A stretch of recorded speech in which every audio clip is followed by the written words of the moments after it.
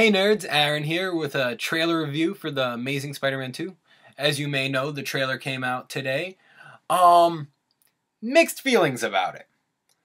Let me first start by saying I really liked the first Amazing Spider-Man. I thought it was a really well done movie. I think they captured the essence in the comedy of Peter Parker and definitely made a grittier, darker Spider-Man than the Tobey Maguire one.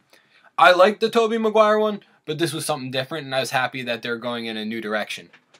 That said, the trailer for this one, there's a few things that give me a little bit of iffiness about.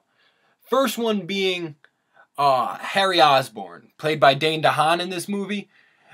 It seems like he's never friends with Peter Parker, which is a huge part of Harry Osborn's character. So, I mean, I understand you can definitely go out off the gamut and make them never friends, and but it's like they're starting with Harry being evil, and it's really confusing for me. It also seems like there's never going to be a Norman Osborn Green Goblin. They're going to go straight to Harry being the Green Goblin. Which, yet again, really weird. But if they pull it off, and I look at it as just a movie and not part of the Spider-Man gamut, maybe I'll be alright. Another thing that I'm a little iffy about is in the trailer they show the Rhino gearing up in this robot suit, which I'm like, ugh.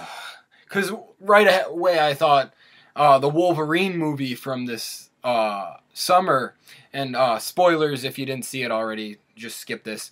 But the way they did the Silver Samurai, where they just put the guy in this giant samurai robot suit, and it just didn't work for me. It took all the fun away from it. It took the power away from the character. And I hope the Rhino's cool. I mean, maybe it's really cool robot. I'm not big into the armor suits, so we'll see.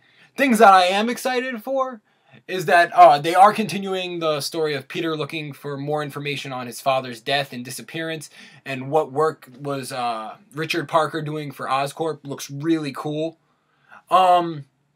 But, I mean, other than that, the special effects look cool. The cinematography is definitely on par with the first, it looks. And I guess we'll just have to wait and see.